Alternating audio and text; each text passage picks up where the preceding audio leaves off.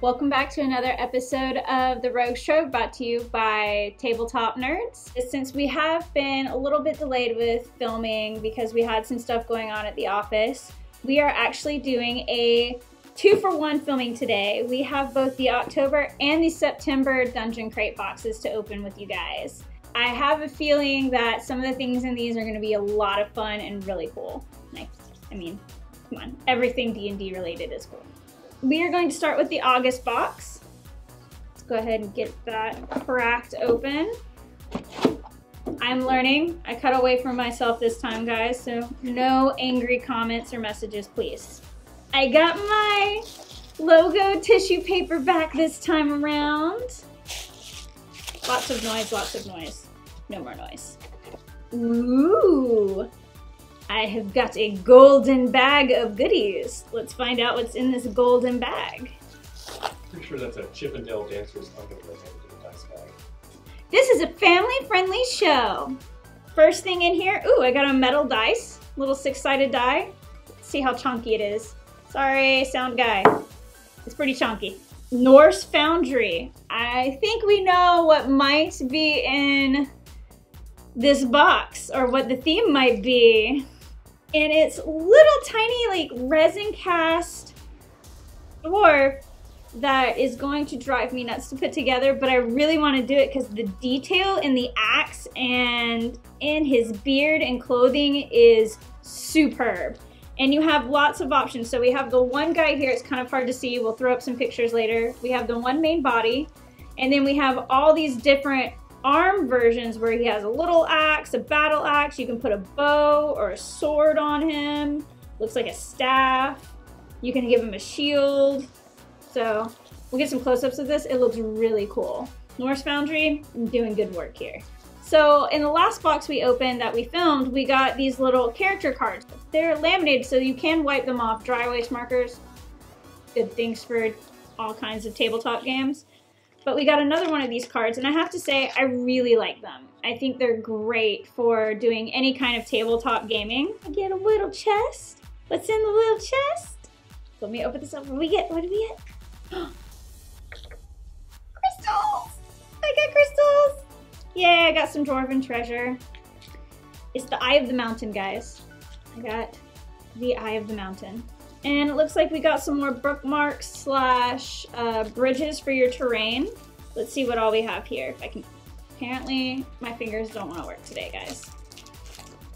Corgi paws. Corgi paws are not good for opening plastic.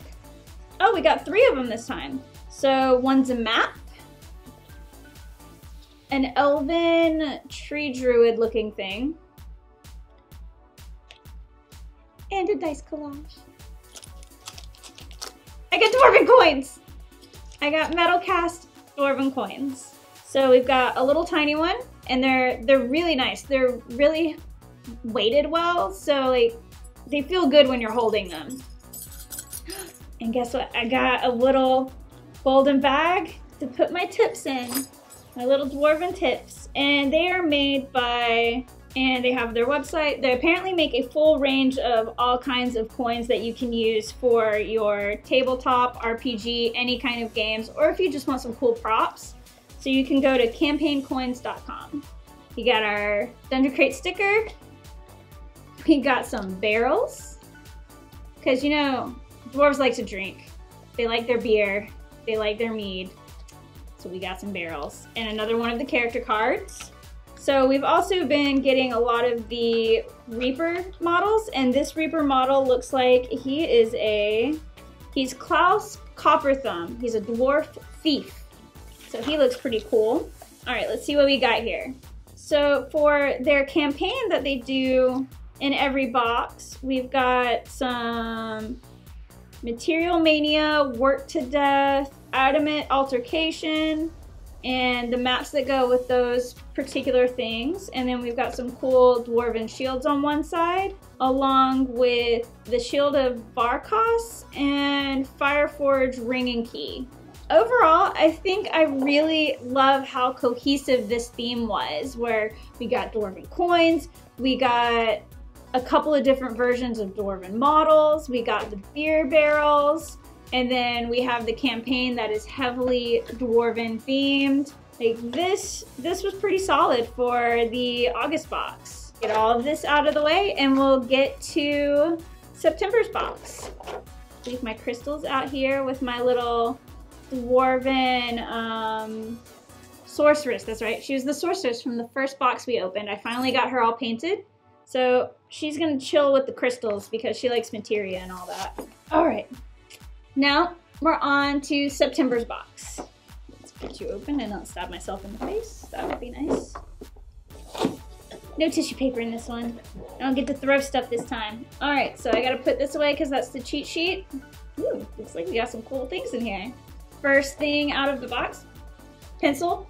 It got tangled up in what I was initially trying to pull out.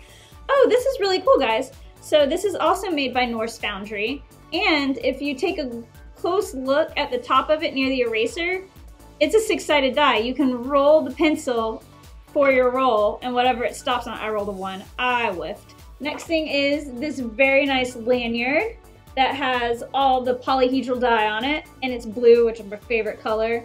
Send me all the blue stuff you want, I'm down. I mean, I know it looks like I might like pink quite a bit, but my heart is definitely in the blue tones.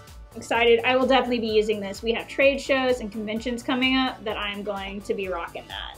The next thing is squishy. It's a squishy ball. I'm definitely gonna have to probably look at the cheat sheet for this to know exactly what it is, but it feels like a stress ball. Interesting. Okay, so it's got a little open mouth here, and it's a little skull, and it comes with sticky goo. Oh, you suck up the sticky goo with the mouth. I'm not gonna do that right now, guys. We'll do a separate video. We'll do an ASMR video for that one. That's a little, that's a little strange, but very cool. It is something that I'm probably gonna fidget with for weeks on end.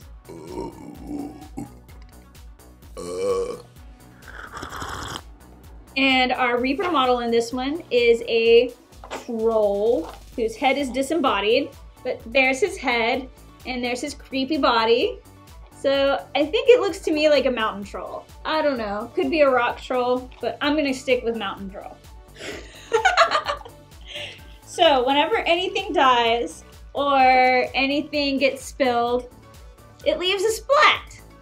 So we have splat tokens, and these splats are from Lord of Adventures. Y'all, I can't read. But that definitely says Lord of Adventures. I thought it was a J, but I was wrong. Lord of Adventures. Battle splats. Mark your goo as you go. That's what it says. That's what it said. That's what it said. We also have some NPC heroes and villains cards so that you can, from Creature Creations. Friend of the show, Creature Creations. I love you, got curations. Yep, we got our Igor the Igor? Gary the holder. So I haven't actually used these, so I'm not as familiar with them, but what I believe is these are just NPCs like you would find in any video game that just kind of are there, that you can add flavor to your scenario or whatever's going on. So I think this is a really cool idea. I like that you can just have like, hey, I don't have to come up with any kind of city dwellers or random people. I'll just pick a card and that's the person you're gonna be going and talking to at the bar tonight. Oh, looks like we got another huge map in this one like we did a couple boxes ago. So here's the big map. Part of the Titan Grave. Okay. And it looks almost like you're going through either the chest cavity of a dragon or these really weird, or the mouth of a dragon with these like teeth. All right, we got some more art cards. This one is the Life Spark Talisman. And then this creepy guy is the Corruptor, which I bet is what the troll is supposed to go with. Because the picture kind of looks kind of trolly, so I think that this is supposed to be this guy. We got another, it's the storybook for the campaign that they've put in. And I got another little tiny Dungeon Master screen. I love these DM screens, they're amazing. You can just like pin them in your other one and you just follow along, but it like has everything you need in it. It is great.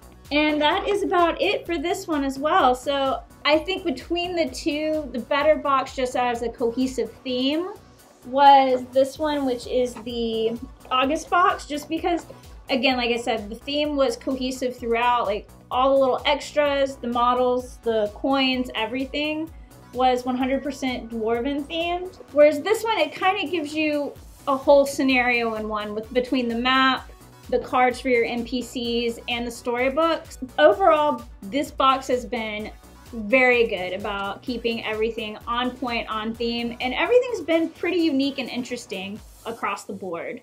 I cannot wait to see what we're gonna have for our next box in October. Thank you again, guys, for joining us. Please don't forget to hit that like button and notification bell, and leave any kind of comments down below and let us know what else you would like to see on the channel. Have a great day!